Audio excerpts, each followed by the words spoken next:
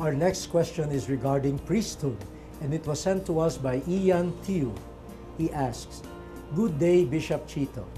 Why is it that the fullness of priesthood is only given to the bishop and not to the priest?"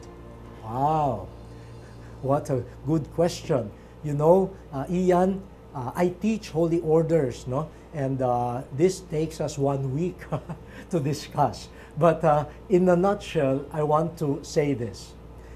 There is one priesthood of Jesus Christ.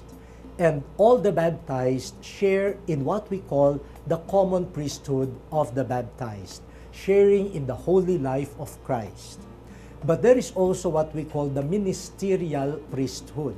It is not just a priesthood of a holy life, but the priesthood of ministry, the ministry of pastoral leadership in the church. Now, that is possessed by the bishops and the priests. Now, according to the teaching, especially of Vatican II, the episcopacy confers the fullness of the priesthood.